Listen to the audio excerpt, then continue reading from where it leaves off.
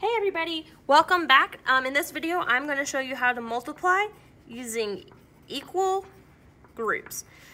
By now, you should have already watched my YouTube video on what equal groups are. Basically, it's a multiplication strategy to figure out the answer to a multiplication problem by drawing a model or a picture. So let's start out with 3 times 4. What we learned in our other video is that this X can say lots of things besides the words times. It can say groups of, it can say hops of, it can say rows of. Today it's saying groups of because we're drawing groups. So instead of saying 3 times 4, we're going to say 3 groups of 4. And that's the picture we're going to draw. So 3 groups. Your groups are big circles like this. I'm going to draw 3 of them because that's how many it tells me to. 3 groups of 4. And there has to be 4 in each group. 1, 2, 3, 4. 1, 2, 3, 4. 1, 2, 3, 4. To find my answer, I go back and I count up all the dots to get my answer. I've got 4 here, 5, 6, 7, 8, 9, 10, 11, 12. So 12 is going to be my product. Now, it is very important to make sure you have the right amount in each group. I prefer to use a marker or a crayon because a pencil, if you're doing like little marks like this can be very hard to see. Like you can barely see those marks. So if you are using a pencil, that's fine, but you might want to make them look a little bit more like this so that way you can count them up easier and don't accidentally miss one. Also, you'll notice that as I count them, I mark them out. That way I know that I counted them and I don't accidentally miss one because it is super duper easy to miss one once we get into the bigger multiplication problems. All right, we're going to do another one that's a little bit harder.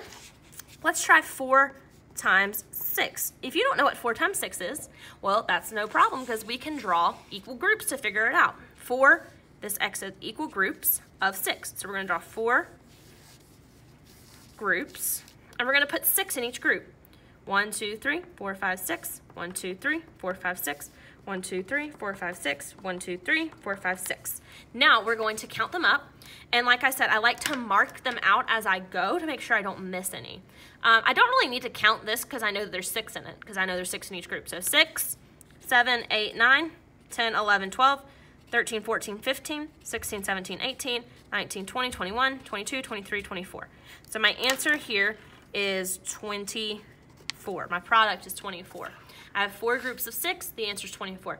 You can use this strategy to solve any multiplication problem that's like a single digit multiplication problem, but the bigger the numbers get, the more dots you're gonna have, and the harder it is to count them. So this is a really good strategy for when we're beginning to learn multiplication, but it's gonna be really important for you to remember and memorize your times tables, so that way you don't have to sit here and draw a picture to know that like 8 times 9 equals 72. Because if you have to draw 72 dots, you're gonna be here for a while, and you might accidentally miscount one.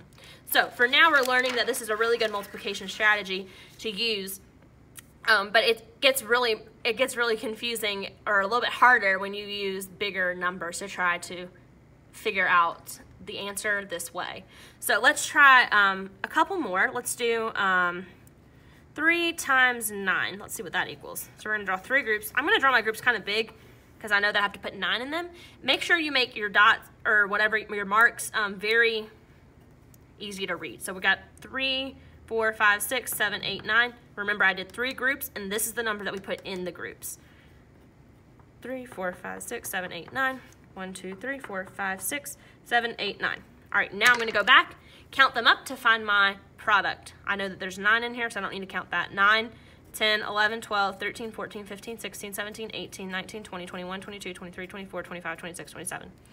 I would recommend not counting as fast as I did because you might get confused. So go slow, take your time, make sure you get that right answer, okay?